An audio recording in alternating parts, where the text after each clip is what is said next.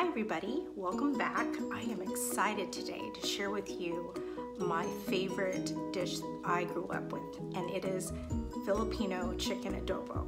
And I hope you'll make it at home because it's so easy to make. Your family will love it.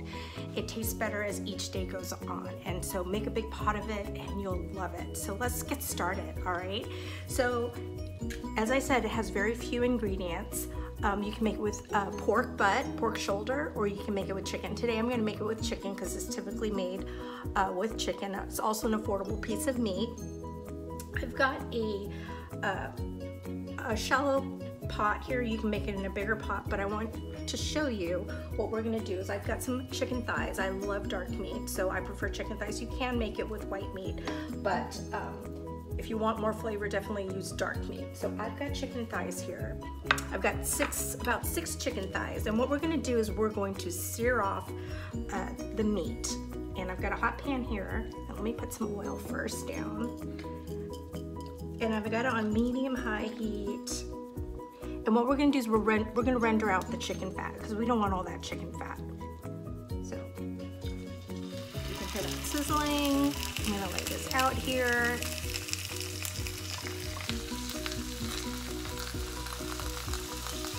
And I've got it skin side down. And we're just gonna render all that chicken fat.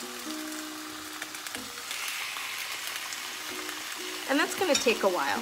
So while I'm doing this, let's talk about some of the ingredients that make chicken adobo and what makes it so flavorful. So chicken adobo is chicken. It is soy sauce and vinegar, and I've got equal parts here of just soy sauce. Actually, I have light soy sauce and then distilled white vinegar, and then bay leaves. And I've got, for this amount of chicken, I'm going to use 2 bay leaves, a lot of chopped garlic. So I've got some garlic here, and then we use whole peppercorns. So I'm going to just throw in like maybe a teaspoon of this in there, and then a lot of cracked black pepper. And then I'm gonna put, to kind of offset the saltiness and the sour, I'm gonna actually put some dark brown sugar in there. And so when we get to that point, I'll show you that. But that's basically it. And then we just braise it low and slow, and a sauce will develop and it'll be nice and lip smacking good. And then you'll pour that over rice, and that's it. And that's basically chicken adobo. So while I'm cooking this, which is gonna take about at least 10 minutes or so, we'll come back to it, and I'll see you in about 10 minutes. All right, it's been about actually 15 minutes. It took a while for me to render off that fat. So what I did was I basically took out most of the fat, skimmed it out, and left maybe about a tablespoon left just so that it will keep the chicken moist. The chicken did brown, the skins. Some may ask, why can't I just use skinless thighs? You can. I just, for some reason, when I use skinless thighs or any type of skinless chicken part, it just didn't seem the same. And I'm not sure why that is, but I just think that the fat on the chicken keeps it moist, because once you start cooking it and then braising it, you're kind of extracting a lot of the moisture out. So I really prefer having the skin on. Just render it, take some of the fat off, and then I think you should be good. But if you prefer no skin, try it out, and then you're probably gonna have to play with it. But with this recipe, it is skin on. So I've now reduced the heat to now about medium low, because we are going to do this low and slow. Remember, this is a braise. And I'm now going to go ahead, and let's go ahead and put the garlic in and just kind of spread it out. And we don't want it to burn, but this is where all that flavor is going to be. I mean, this is what adobo is known for. It's known for the soy sauce, the vinegar, which is the sour part, and this garlic. I'm going to go ahead and put in the liquid, and I said again, it's equal parts soy and vinegar, and I love that that sour taste. I mean, if you like Vietnamese food or Thai food, you notice there's always this balance of sweet, salty, and sour. And it's the same thing in Filipino recipes. We don't have a lot of spicy food, but this has a very good balance. So there we go. We've got some soy sauce, some vinegar in there. I'm gonna go ahead and drop in a couple of bay leaves. And then we're gonna go ahead and put in some of these peppercorns. And I've got a tricolored, multicolored peppercorn, just because I like all the different nuances of each of the peppercorn has. If you just have black peppercorns, that's fine. I like the white peppercorn because the white peppercorn actually is spicy. There's some red peppercorn which has a little spice to it. Again, I'm kind of doctoring this is my dad's recipe, and I'm just kind of making it my own. He typically just did black peppercorns, a bay leaf, and the regular ingredients, but I've gone ahead and kind of just adjusted a little bit to make it my own, and I have that. And then of course I like a lot of black pepper, and in addition to the peppercorns, so I'm gonna go ahead and crack some in here. We'll put that in here, and then to make it a little bit sweet, because I want the sauce to become a little sticky, I am going to go ahead and put in a good heaping of dark brown sugar in here. And so when the sauce reduces, that sugar is going to caramelize, and that will also offset that vinegar taste. And we can adjust later and make sure that everything is balanced. So what I'm going to do now is I'm going to go ahead and just kind of stir in everything in here. And what we're going to do is we're going to go ahead and cover this and braise it. Check in on it in about 20 minutes or so. Flip the chickens over and then go another 20 minutes and just let it go. And that's it. So let's put it on medium low. Let's cover this up, and then I'll see you in 20 minutes. Okay, it's been about 20 minutes, so let's take a peek, all right? Let's go take a peek at what has happened. Take off the lid here. Ooh! Oh, okay, so this smell brings me right back growing up.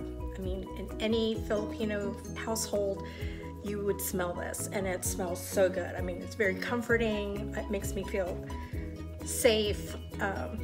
I don't know how to describe it. So all you Filipinos out there, you know exactly what I'm talking about. So, or if you've made it for your friends, they now have that experience. But as you can see here, it's simmering. A lot more fat did get released. So at some point we're gonna have to skim this off as well, because we wanna get as much of that off. So what we're gonna do right now, it's been 20 minutes. I'm gonna go ahead and flip it over, and as you can see, the sauce has absorbed into the chicken, and I'm just gonna flip that over and kind of squish it around in that sauce and flip that over. And don't be alarmed, I know there's some fat in there, but what I'm gonna do is we're gonna let this braise again for another 20 minutes. So let me tell you what I'm gonna do.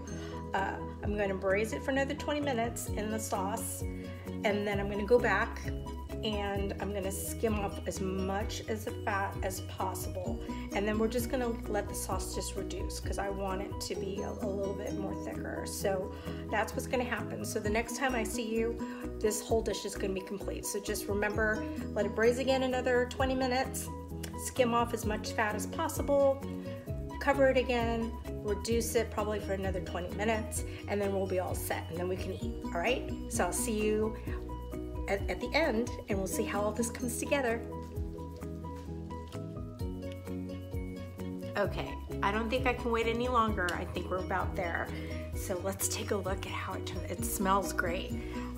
So remember what I told you, about 20 minutes, I skimmed off all the fat, and then all I did now was I just reduced it till there was barely any more sauce left, and made sure that the chicken was cooked through. So let's take a look. Let's take a peek at how it looks now.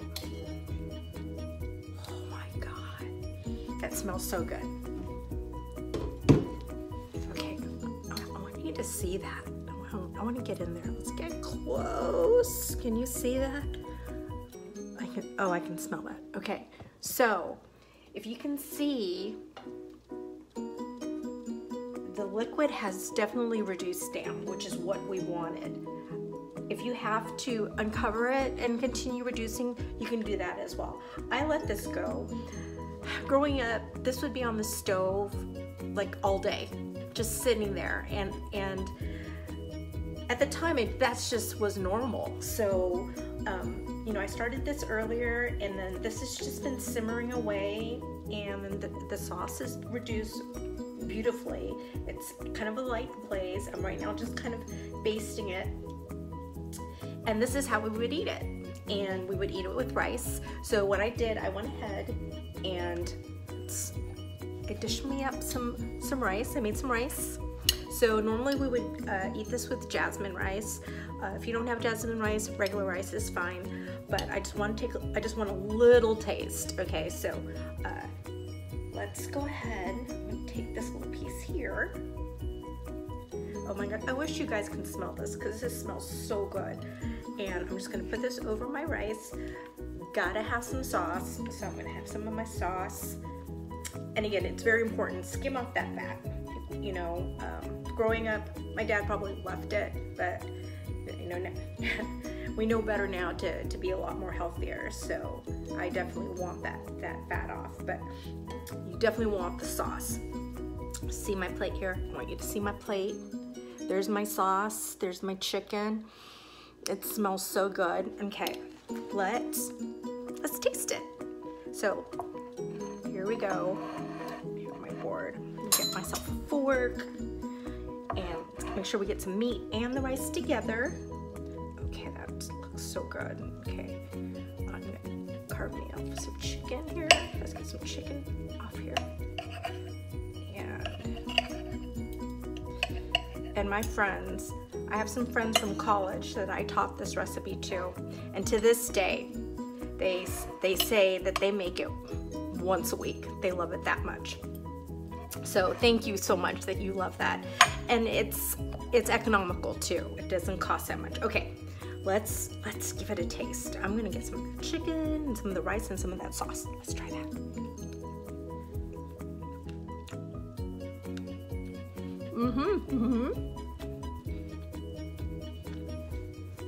Okay. I make mine a little bit sweet, and that's why I put that dark brown sugar. My dad wouldn't put that much in there, but for some reason I like that flavor. So I taste the soy. I taste the vinegar. If you want it to be more vinegary, you can. So I taste the peppercorns. Just be careful, don't eat the peppercorns, but I can taste the peppercorns have infused in the sauce. Everything's well balanced. It's hearty, it's comforting, it's warm. It makes me feel like I'm at home, makes me feel I'm with my family. I love this dish, so hopefully you will make this at home. I actually have all the details of this actually in my published cookbook that I have, so this recipe is in there. So if you want all the details, you can see all that on my YouTube channel if you want to know how to get a copy of that. But I just wanted to share this with you. I wanted to share a little bit of me from my kitchen to yours. Thanks, Dad, for this recipe, and I've had this and it's comforted me all this time. As we say, Filipinos, we say thank you, Salamat, and happy cooking, everybody. Stay safe and take care.